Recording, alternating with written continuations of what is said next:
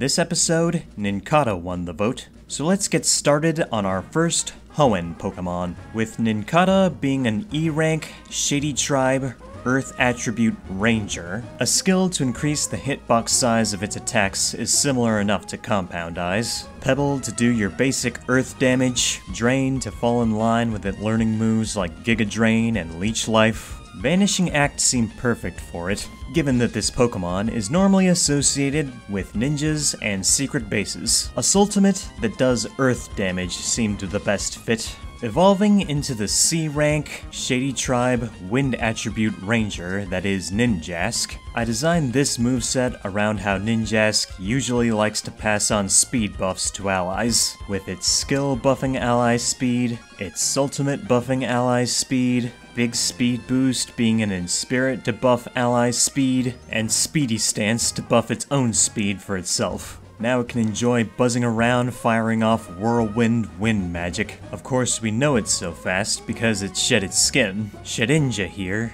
is a C-rank, Shady Tribe, Drain Attribute Ranger. Since the whole gimmick surrounding this Pokemon is that it's immune to so many things, I built it around that. Miraculous Scales is perfect for it, since bug yokai like Betterfly get it, and it'll help Shedinja here remain immune to debuffs. With Ultra Force Field and Invincible Stance giving it plenty of back-to-back invincibility frames, it more than justifies it only ever having 1 HP. Since a lot of Shedinja sets love to run Toxic, Will-O-Wisp, and Swords Dance, Assaultimate that does passive HP draining damage and attack boost for buffing its attack seemed the best fit for it. And that's the Nincada line for this episode. As usual, let me know what you think in the comments, and there'll be a poll for the next episode in the community tab.